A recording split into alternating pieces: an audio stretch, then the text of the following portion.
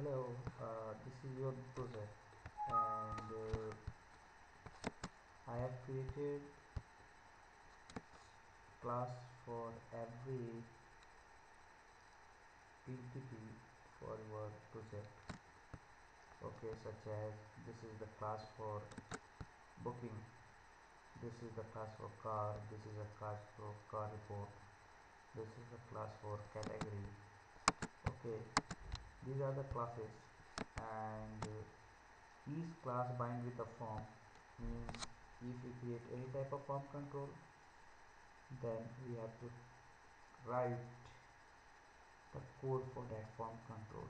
Okay, and all the form control managed from the help of class.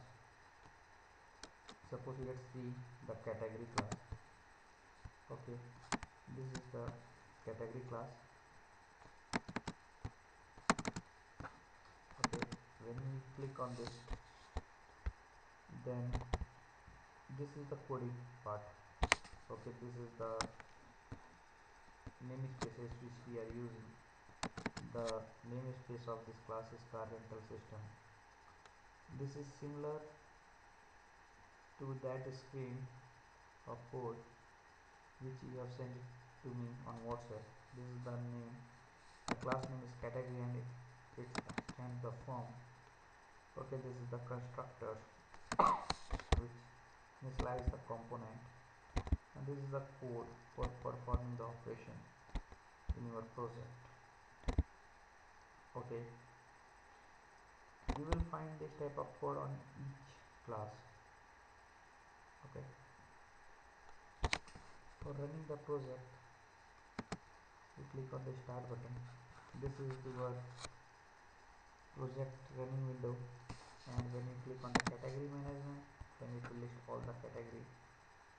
For editing the category, click on this, then that data of that category will be fetched here, and there are options save, update, delete and find.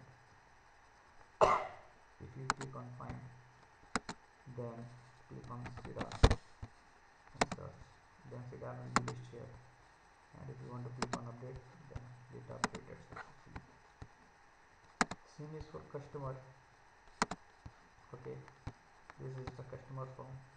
If you want to create the customer, then you have to create you have to enter the first name, last name, phone, license, date of birth and issue date, license issue date, the form, and you can click on save. Sorry, for saving the customer. Okay, the same form is here for car management.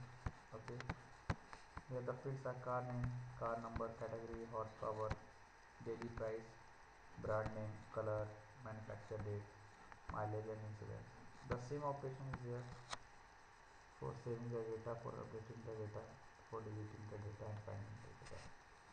If you click on same, then the message is displaying that select the record to update. Suppose I click on this. Okay, then suppose I can click here.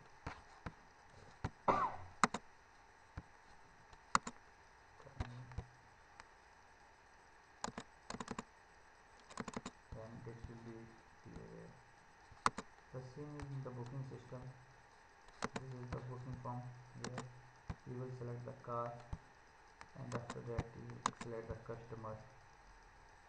This customer will be fetched from the customer form, the form which the customer which is added in the customer form, that will be listed out here.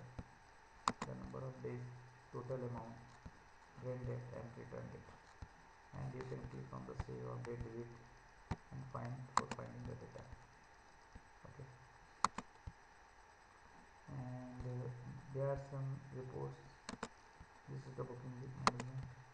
Customer report, it is showing the report of the customer, and booking report for showing the report for the booking, and this is the car report for listing all of the cars. That's it.